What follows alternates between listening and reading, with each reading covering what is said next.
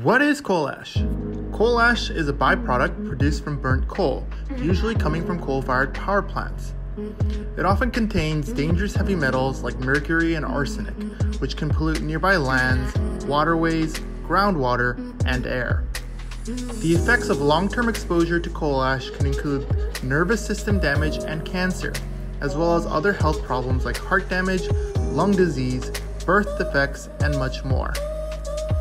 Currently in Georgia, there are 11 coal-fired power plants owned and operated by Georgia Power, along with 29 coal ash ponds that store millions of tons of coal ash. Many of these ponds are unlined and therefore at risk of contaminating the land, water, and air around it.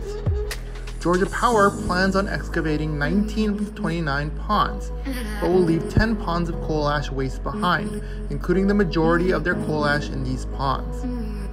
Instead of taking the responsible route to excavate and clean the area, they're choosing to cap the ponds in place, putting a flimsy seal on their toxic waste that will continue to poison the area for years to come. Normally, this would draw increased scrutiny and eventually legislative action from our government officials.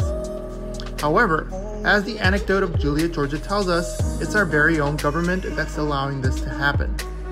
Georgian legislators have continued to support Georgia Power and have moved to limit the amount of regulations that would help keep Georgia Power responsible for their toxic waste.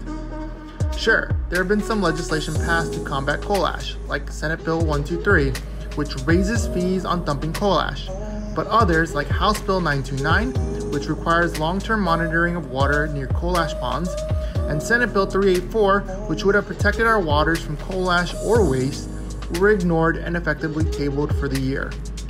This is unacceptable. The very legislators that we elected to serve and protect the interests of the people are choosing to prioritize corporate profits over the health of residents. It's time we hold these legislators responsible for their failure to act and bring a change this November that will focus on protecting people, not profits.